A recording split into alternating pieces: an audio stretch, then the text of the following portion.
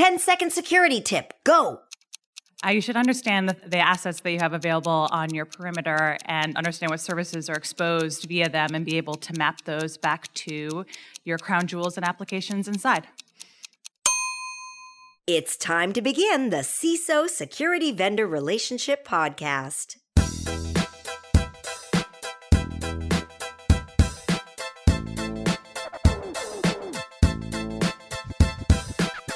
Welcome, everybody, to the CISO Security Vendor Relationship Podcast. I am David Spark. I am the producer of the CISO series, and to my left is a man formerly known as the CISO of Lyft, Mike Johnson, now just the co-host of the CISO Security Vendor Relationship Podcast. Are you okay with that title? I'm really good with that title, but I'm not changing my name. I'm not changing to a symbol. Okay. So I draw the line at that, but I'm happy to be the co-host of the CISO Security Relationship Podcast. So you can't even say every time. It's written here. Look Yes. at my mic flag. It's written right there. I'm really happy to be known as the co-host of the CISO Security Vendor Relationship Podcast. Thank you very much. By the way, if anyone's tweeting or LinkedIning or anything like that, our hashtag is CISO Series. And let me also make a request. You all have mobile phones. You're sitting here. You're watching us. You're probably going to be tweeting or paying full rapid attention, which I appreciate right now. But feel free to write a review of the podcast while you're watching the podcast. What a novel, cool, funky idea to do. So you could do that. Or, we also have another podcast called Defense in Depth. Anyways, we are doing this during the week of RSA, and I'm just going to ask you one question, Mike, before we introduce our guest. Mike, why did you refuse to go to RSA? I really think that RSA, it's just absolutely overwhelming. No argument here. So going to the floor, the expo, I don't know how to get value out of that. Even though I'm now on vacation and have a lot of free time, even then just walking around just seemed too overwhelming. So that's really what keeps me from being a participant in the expo itself. Is it's just too much. It's too overwhelming. I will not disagree with you. It is way, way overwhelming. But I will tell you this, I ran into a lot of fans of the podcast who were on the floor, and they speak very, very highly of it. So I want you to know that we have plenty of fans that are out there on the floor. Now, Awesome. Let me introduce our guest who's sitting here to my far left. It is Melody Hildebrand, the CISO of Fox. Melody, thank you so much for joining us. Pleasure to be here. Thanks. It's time for Ask a CISO. All right, it has been reported many times that the average life of a CISO is 18 months. And Mike, you lasted 18 months at Lyft. Now, I also want to point out, I think this stat is 100% anecdotal. It's so commonly reported, and I cannot find a single source for this. But the irony is, at the time of your departure, so many people were forwarding me articles regarding the stress level of CISOs, most notably around Nominet's study that claimed that 1 in 5 CISOs turned to alcohol or self-medicating. Regardless of this study, do you feel that being a CISO was the most high-pressure job you had, and would you be eager and willing to jump back into the CISO role again? So first of all, yes, very high pressure. I am not one who self-medicates, so I guess I'm in the 4 out of 5. But it really is a lot of pressure to feel that weight of what is it that we need to be doing as a company to be secure? What is it that we need to be doing to protect the data of our customers who've entrusted us within that, and do it quickly and do it with keeping the rest of the organization happy, keeping the board of directors happy. It really is a lot of pressure.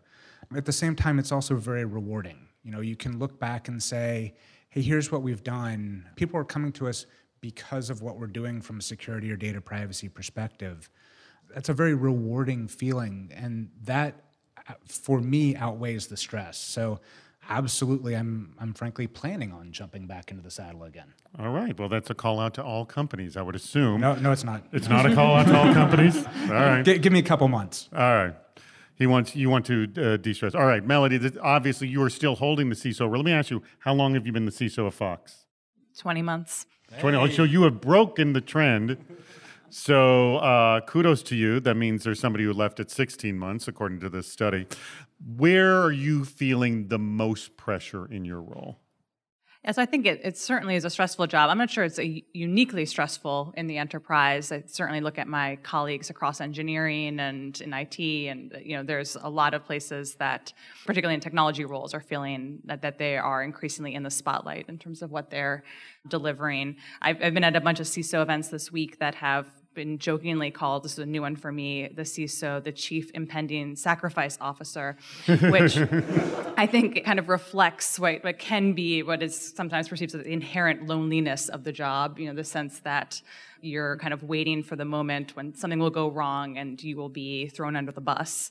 And for me, at least, the best strategy to counteract that is to kind of open the tent a little bit more and not make it, a martyred position where, I'm holding security for the firm. It's much more collaborative, and there are a lot of people who have security at stake. So you make sure a lot of people go down when something happens. Is that the idea? Or a lot of people support you up, So let me ask, I remember I asked you this question, Mike, about how you deal with stress, and you had some Slack channels that you would vent on.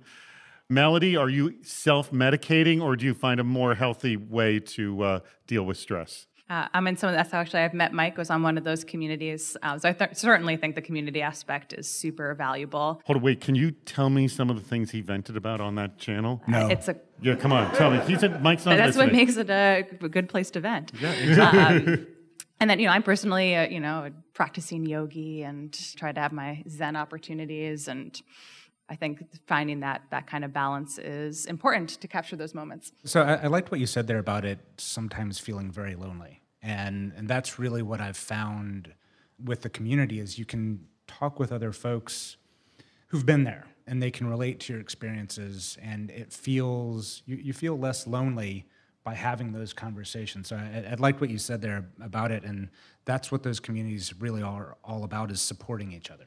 So what would your advice, Mike, as maybe any missteps you may have had in the past with regards to sort of dealing with stress, what would be your top advice to other CISOs for dealing with stress? It really is find other people who've been there. Find those communities, have those conversations, maybe be vulnerable. So in a case when you had to vent on something, what was... You don't have to tell me what you vented on unless you do want to, because I still want to really hear that. What was the kind of support you got back? So it's a combination of, yeah, I get it. I've been there. I can relate. And some of it is, well, here's how I dealt with that situation. So by the way, did you actually take a good suggestion? Absolutely. Okay. None comes immediately to mind, but time and time again, we have these conversations. I mean, talking with Melody, some of the things that she's had to deal with, the challenges that she's faced, we learn a lot from each other. And oftentimes we can say, hey, I had this problem. This whole situation sucked. Have you run into it? Yes, I have. And how did you deal with it? So it's really find a support network, have those conversations, and know that other people have been there before and can help you through it. Why is everyone talking about this now? All right, a couple of weeks ago, I wrote an article entitled 30 Security Behaviors That Set Off a CISO's BS Detector. There was quite a response from the community to this. Mike and Melody, I'll start with you, Melody, because you were at RSA. Mike, you weren't, so you can't answer this question. Did you see or hear anything at RSA that set off your BS detector, Melody? Yes. You don't have to name the company, but I want to know what the pitch was. Well, I walked the floor today for the first time, and I was trying to capture a few things. One, I was looking for the most dubious claim. I was looking for my favorite booth, and I was trying to find the best pun. Okay. And so that was my hunt, which makes it a little more fun to walk the floor if you kind of have a mission like that. So do you want to hear my most dubious claim? I think the most dubious claim, I gotta leave out the company, but you can Google this and it'll be obvious, but total security, one simple plan, the cybersecurity architecture of the future.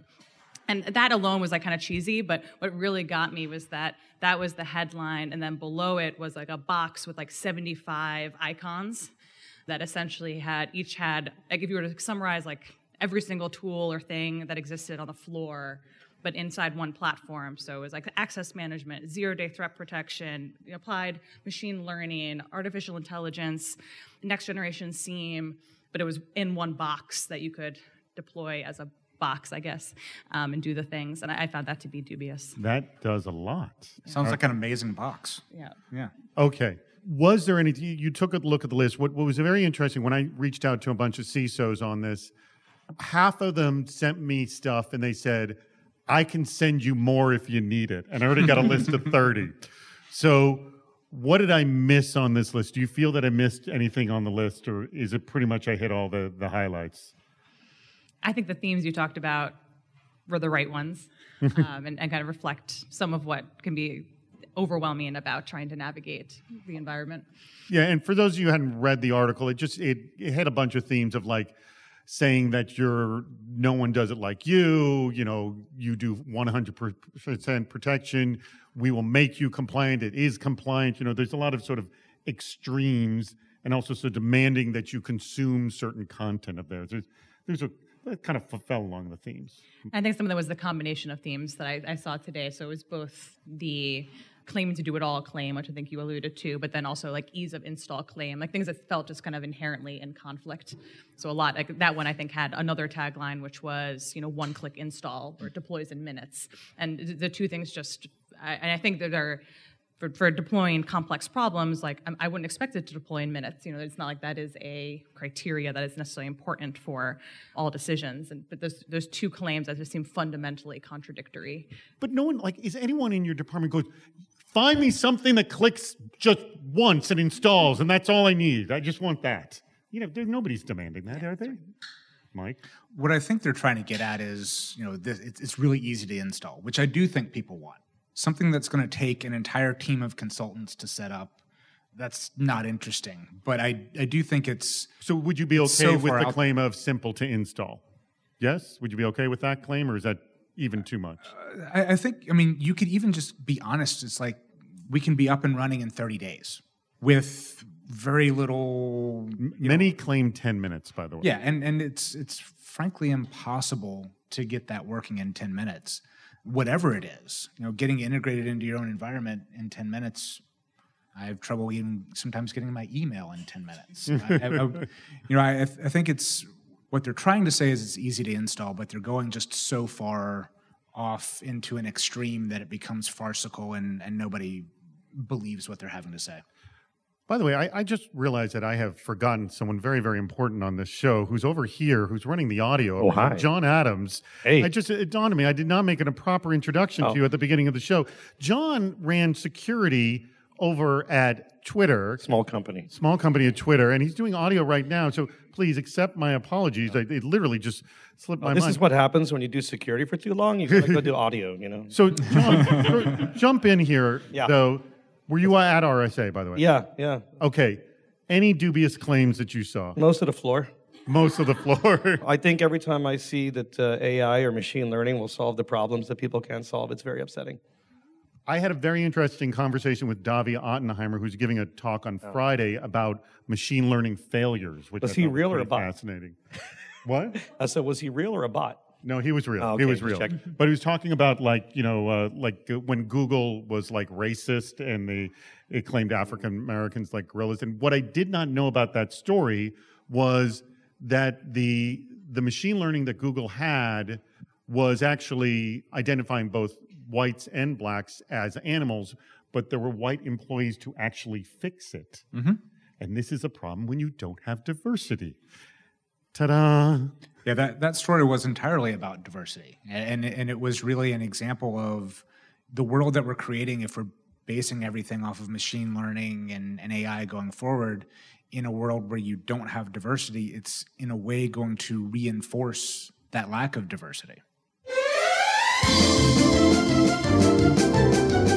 It's time to play What's Worse? All right, everybody, you know how this game is played. I give a scenario to Mike and our guest, and they are really kind of horrible scenarios. And your job is to determine which of these two horrible scenarios is the worst of them. Many of the people in this crowd has heard the show before, but if you haven't, that's how this game's played. It is a risk mitigation analysis type game, if you will. All right, this first question comes in. We have 2 rounds of this. Are you ready? And I always make Mike answer first. I'm ready. From Roberto Arico of Carbon Black, he asks, what's worse, having corporate laptops and desktops where everyone is local admin sounds pretty bad. All right. Or BYOD with no visibility or controls. Mike, which one's worse? So I've experienced both of these. Oh, you have? Okay. Not necessarily at the same time, but if you're looking at everyone has admin access, that certainly has its own challenges versus BYOD, where you're not having any control. I think ultimately the BYOD scenario where you don't have visibility, you don't know what's going on, that feels like the worst one. At least even if people are admins on your own systems, you can implement compensating controls. So I really think that BYOD is really the worst of the two. All right. Melody, what's worse? Having corporate laptops, desktops where everyone is a local admin, or BYOD with no visibility or control? I'm actually going to take the opposite view of Mike on this. Awesome. We love this. I don't like either. Well, nobody does. I have experienced both. So I guess the no compensating controls for the latter is a little hard for me to fully wrap my head around. My hope is that even in a BYOD environment, and Fox is a highly BYOD environment, we're all creatives. You don't tell James Cameron what machine to use. That you can look at application level data to actually understand what's happening. And I'd rather have that than having a single infected laptop being able to move and propagate through my entire environment. So I guess I'm hopeful, maybe it's cheating, but that I can have some amount of application level visibility, which makes me more comfortable with the BYOD environment. And I think BYOD is the future. So excellent. Split decision. All right. Next question, and this one comes from Peter Lurie of Microsoft, and he asks, what's worse, prohibiting all cloud use by corporate fiat and yet turning a blind eye to shadow IT's rampant cloud use, or you permit cloud use, but you don't have any proper controls in place to protect it?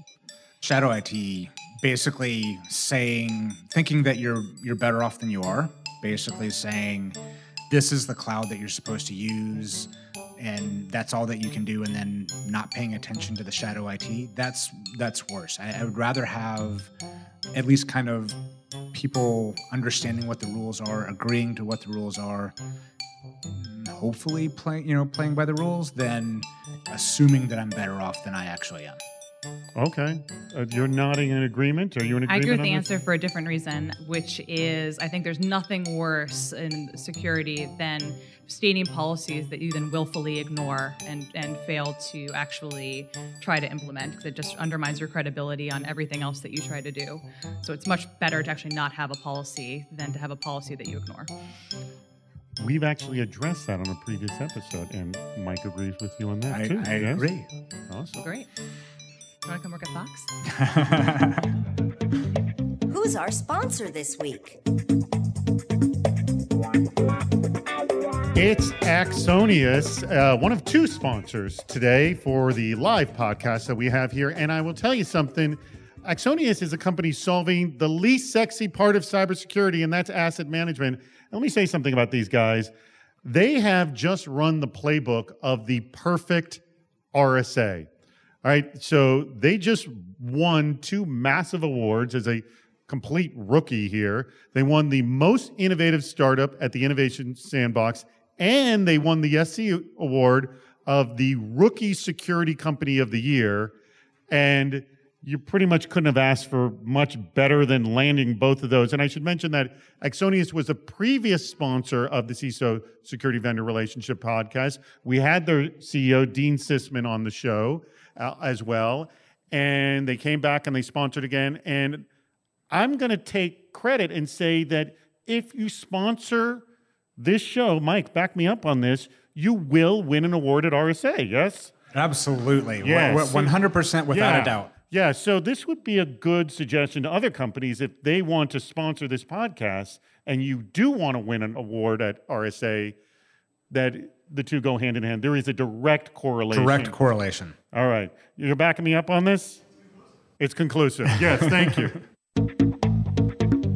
What's a CISO to do?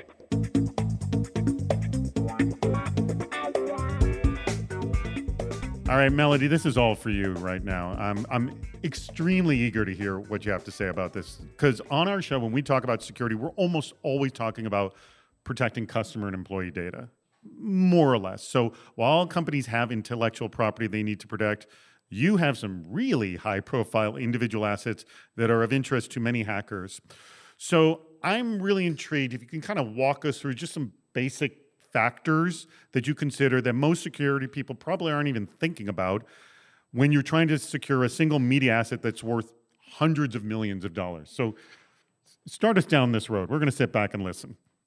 Sure. So, media, I think I'm largely blessed, but very occasionally cursed in that it's largely unregulated from a security perspective. I think one probably underappreciated thing is that means that, in conversations with partners, for example, that means that usually a lot of the expectations, particularly from a liability perspective, are just totally irrelevant because, as you know, most things are about, PII loss or, require disclosure requirements to the government around, personal information. And that's just not relevant very much to my world. I mean, we have some amount, an increasing amount, as all media companies are becoming more direct to consumer. We have consumer data, we're collecting payment information, but most of our business is about intellectual property. So if I'm talking to a supplier about collaborating around Avatar 2 through 5, you guys should get excited now. It's coming out. We're spending about $1 billion on it. And having conversations around PII loss is just totally irrelevant. Obviously, the risk there is piracy. And so I think that's where the industry is not quite as mature as in those conversations. And you just kind of have to accept a decent amount of risk. I think in the film and television industry, I think one thing that's also probably underappreciated is that it really just is a crazy supply chain problem. So again, Avatar example, we have something like 250 third parties that are working on the content. I mean, these are, visual effects designers, sound editors, composers. These are definitionally people who are outside of our perimeter. These are the best people who do these things. They don't work for Fox full time. They're obviously not on Fox issued laptops. And so there's actually very little investment, I think, from the industry around really working on this problem. But we have to think about kind of every one of those potential parties being a way for that data to be exposed. So, but does that individual data, I mean, you're dealing with 250 people's, ultimately the finished product is the real asset. So in the working condition, is security as great a concern at that time? Yep. The way we think about tiering, I think our vendors really is who has access to the most amount of content and the most finished content. If you're doing special effects for a certain scene and you only get a clip of 5 seconds of the film, then that's obviously lower risk than, in some ways, the composer ends up being an extremely risky part of the chain. And that's not always the most technically sophisticated operation. It might be a person in his basement, but he needs the full film. So then we have to think about how do we spoil the film? Should we give them extremely low res version of the film? So there's just a lot of operational questions. So you do things like that? Okay. Certainly. So we really think about how can the whole game is, how can we allow these creatives to contribute their best work while minimizing the amount of finished product that is exposed. And this gets particularly hard in a long time horizon. Like Avatar is being produced over 7 years. It's a long time to protect data that could get out early. I think another class of problems, we do a lot of live entertainment. So Fox Sports, Super Bowl 2020, Women's World Cup this summer. You should all watch. It's going to be awesome. In France. And live delivery, we also have the #1 news channel that inspires some passion, and websites. So I think live presents another whole different set of challenges. And I talked a lot about piracy, which is certainly the case in film and television. In live, it really ends up being all about it seems kind of simple, but it's actually getting content to air reliably at scale across heterogeneous environments with no latency. It's particularly the case in sports. Is paramount, and there's a lot of ways that you could have security things go wrong that have massive brand and reputation impact to the firm. So disruption becomes much more important as kind of the security issue that we look at. What do you think of this pitch? I want everyone in this room to brace themselves for what I'm about to read, all right? So tip of the hat to Christopher Steele of Barclays for providing this pitch he received. The company name has been removed. Sit back and listen to this pitch. Shared drives, messaging, any content exchange. Company X provides unprecedented prevention of APTs, phishing, malware, impersonation, and BEC attacks with the speed, scale, and flexibility of the cloud. Outperforms any other threat detection on the market. We stop malicious content, files, and URLs from infiltrating your organization via any collaboration channel. Unique CPU-level visibility plus deep scanning capabilities detect the unknown attacks like 0 days and end days. Pre-malware release. In addition, multi-layered technology combines multiple threat intelligence, image recognition, and static engines to prevent phishing and commodity malware. Our service deploys in 1 click, has virtually zero scanning delay, and limitless scale so your employees can collaborate both securely and seamlessly wherever they are. Melody, you're going to be out of a job. Where to begin? So I think this pitch kind of initially reads as, some of the next generation communication defense technologies, to replace gateways and potentially do more interesting things on communications. But then, of course, they go beyond email to talk about documents and Slack, or as I read into in terms of other communication platforms. The part that really got me about this one was the unique CPU level visibility claim, which was quite curious and would imply to me some type of hardware implementation as well. So that's curious. CPU, what other ways are we? Is it some kid with binoculars looking at this? What are the way we're looking at this?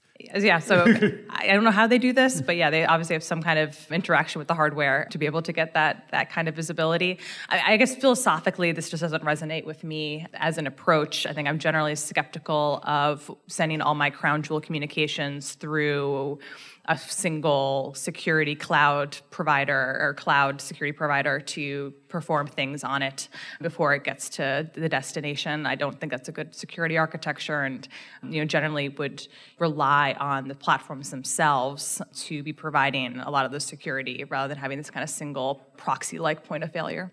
Mike? I just want to know where to send my check. I mean, this is amazing.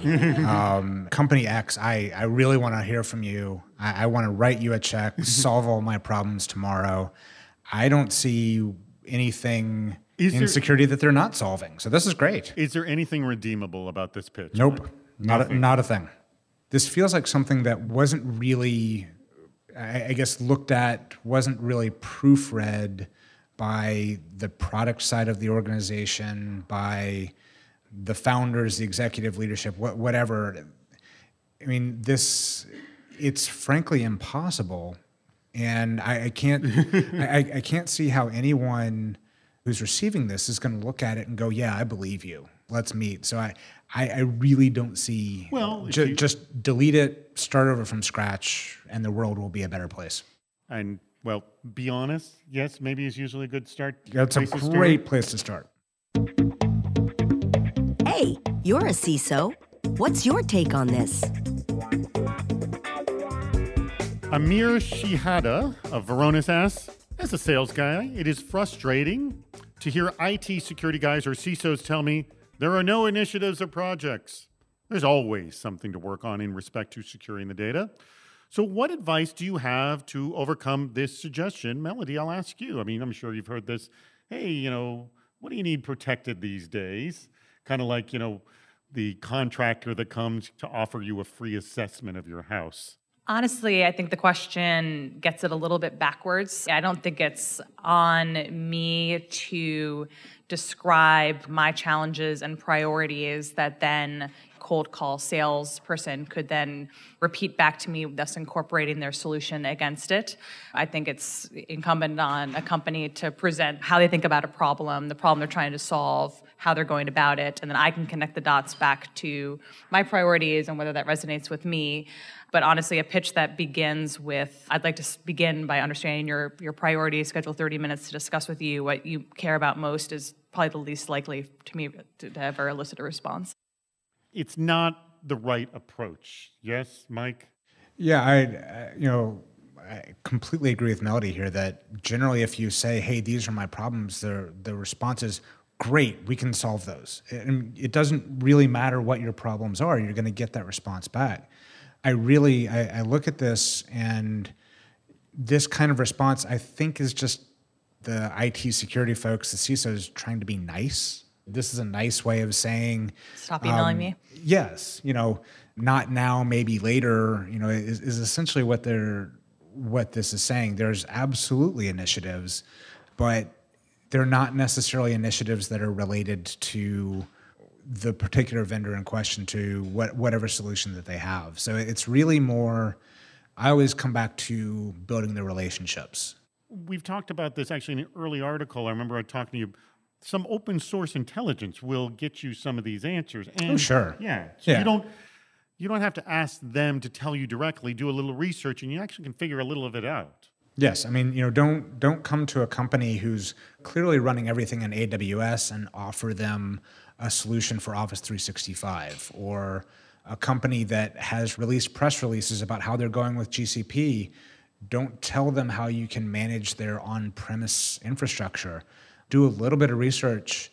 You can figure out what challenges they might be facing if you do a little bit of research, and then you can open the conversation that way. Who's our sponsor this week? It's New Context, and they provided this awesome space that we're in right now, and I have to thank them for sponsoring this one and the last time we did this. So let me tell you a little bit about New Context. They help Fortune 500s build secure and compliant data platforms. New Context created Lean Security. That's kind of what they're known for. It's a set of best practices designed to help enterprises manage and secure data for critical infrastructure. Awareness, simplification, automation, and measurement are the core principles of Lean Security. Learn more by going to New Context Lean Security Manifesto. Now, New Context services include building and deploying secure and compliant data platforms, performing security assessments, driving IT/OT convergence, and more generally, DevOps done right. This is kind of their thing, you should know, with DevOps and security. So in environments where security and compliance are not an option. New Context also offers LSIQ, a software product that empowers a business to continuously adapt and maintain security and compliance. The LSIQ score empowers your organization to build sustainable data security and scalable systems effectively. Reach out and find more at newcontext.com. And now this. All right, we have a bunch of questions from this awesome audience right here. Make some noise, awesome audience. Yay! There you go. All right, I'm going to burn through a bunch of these questions. I want you, Melody, and you, Mike, to give me as many awesome, quick answers as you can as we can get through. Looks like I've got 10 questions here. I'm going to get through as many as I can. All right. From people coming from a non-technical background, trying to lead security organizations, this is kind of a tough one. So what would be your first piece of advice? They're asking for grand advice, but I'm non-technical and I'm trying to lead a secure organization, because that does happen. There are non-technical CISOs come in. What would be your first tip, Mike? Really use your strengths, right? If you're in a position, if you've reached the point where you're either leading a security program or you're about to lead a security program, presumably something got you there. You don't have to be technical. Maybe you might have a strong focus on risk, which is not necessarily technical. You might have a strong focus on compliance, also needed in security. So focus on your strengths, try and learn the technology. You don't have to be technical, but you have to understand what's going on. But focus on your strengths and figure out how to work with people who do understand the technical sides of things, bring them in, have those advisors, take that advice. Melody, what's your advice? So as someone who has a non-technical educational background, I think there's certainly many diverse paths to become security leaders. I think all of them involve becoming technical, but that can happen in a very applied setting. So I think it's about finding the opportunities to learn specific skills and build through applied settings. And then you can, in many cases, a traditional educational context doesn't necessarily even give you what you need to succeed in security leadership roles, as given how the industry is moving. And so I'm a big believer that most of the technical skills that you need, you can learn in applied ways. But I think it is an essential, you have to understand that is actually an essential part, I think, of being a successful CISO is to build those skills. All right. This actually comes from Mr. Alan Alford, and who is my co-host of the other podcast, Defense in Depth. Is security burnout, so people like getting just too much security information from the security teams or the rest of the staff, if you will, do you believe that it's a thing that impacts an organization? And if so, Is there a way that a CISO can ameliorate it, I guess, or deal with it so people don't feel overwhelmed? So I guess I don't understand. The security team, giving them the fatigue, that was it, security fatigue. Keep bugging them about security and, you got to worry about this, you got to worry about this. And people like, too much of it, just, no, I'm not going to pay attention to it all. Do you think it's the thing? Yes, agree or disagree?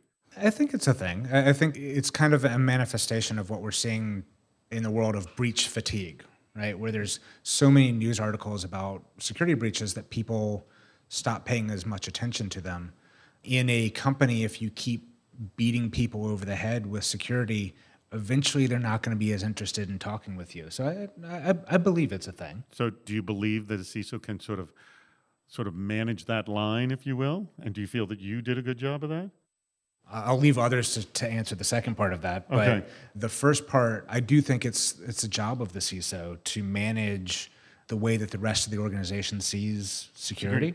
So yes, I do think it's the CISO's Melody, you're job. agreeing there? Yeah, I mean, I honestly think most people shouldn't need to think about security to do the right thing. So I mean, in my environment, most of our employees are creatives. They are producers and they are, brilliant filmmakers. These people should not have to think about security every day.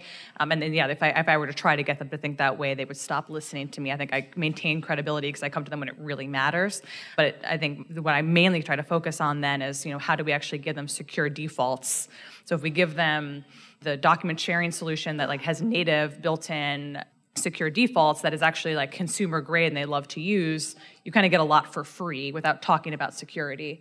And think about the same way about how our multi-factor authentication strategy was very similar. It's how can we, as we roll this out, actually make this better authentication experience for everyone? And so it ends up being, I feel like I'm talking security not that often to our users, but thinking very much about how to just embed that into their day-to-day life so they don't feel the fatigue. Good point. All right. Quick answers. This comes from John Prokop, CISO of HarperCollins, who was also my co-host when we did this show in New York. And this is something he's experienced, and I'm sure you have as well.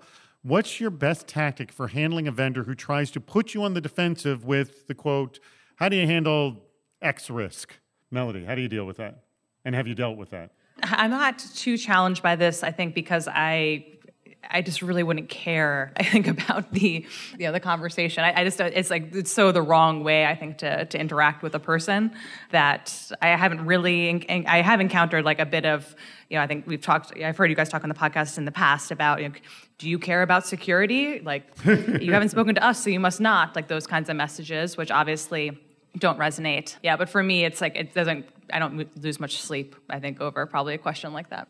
Mike, how do you feel about this one? How do you handle X risk? I'm very much with Melody on this front, that it just exit the conversation, right? It's thanks for the email, have a nice day. I mean, that's not something that I'm going to engage in. So you shut them down. You go Yeah, basically. All right. Yeah, I'll go somewhere else. You'll go somewhere else. I'm going to go get a drink at the bar. Exactly. All right, there we go. Okay. What's your favorite channel to learn about new tools? So this is kind of the granddaddy question of them all, if you will, because whatever your answer is, all the vendors are going to now throw their advertising dollars in that direction. So what's your favorite channel to learn about new tools? Do you have a favorite channel to learn about new tools? So the awesome thing about this is that it's not a place that they can advertise.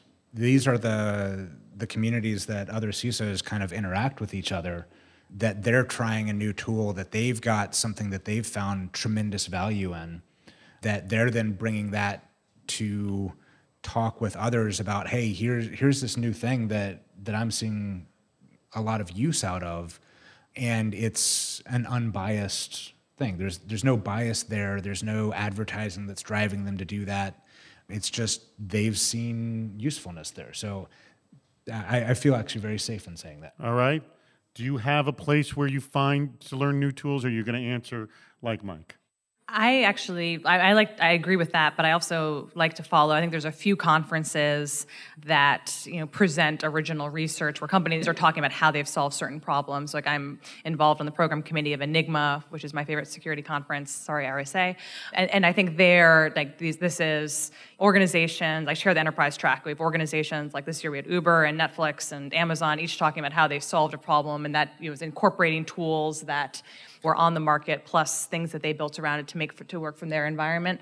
Similarly, when companies talk about what they're doing on Medium and begin to share their lessons, I think some companies are very forward-leaning there, and even before like open sourcing solutions, just talking about the approaches and the technologies that underpinned how they went after it.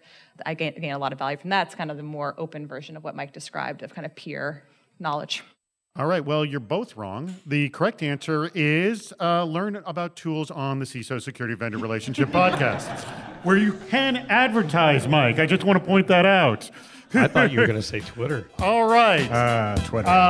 Well, I want to thank you, Mike, and I want to thank Melody for being here. Melody, you were awesome. And I'll tell you, the number one reason I loved having you on was that one question I asked you about how you deal with just securing these massive assets, because that's something we have not talked about on this show at all, and I thought you brought it, and I thought that was excellent. Well, if anyone wants to join me in the challenge, we're hiring. Oh, just like Mike used to say, but now I don't think you can say. Maybe you could start saying, I'm looking to be hired. Yes. As I said, give me a couple months, and then that's how I'll be closing it. But Melody, thank you very much. That perspective that you brought around that, those particular challenges that you face, that's not a very common challenge that many of us have to deal with. So that was great to get those insights. So thank you so much for joining us and sharing. That wraps up another episode. If you haven't subscribed to the podcast, please do. If you're already a subscriber, write a review. We eagerly seek your input for the show. Please send us vendor pitches you'd like us to critique, ask us CISO questions, and anything else. If you're interested in sponsoring the show, contact David Spark at sparkmediasolutions.com. Thank you for listening to the CISO Security Vendor Relationship Podcast.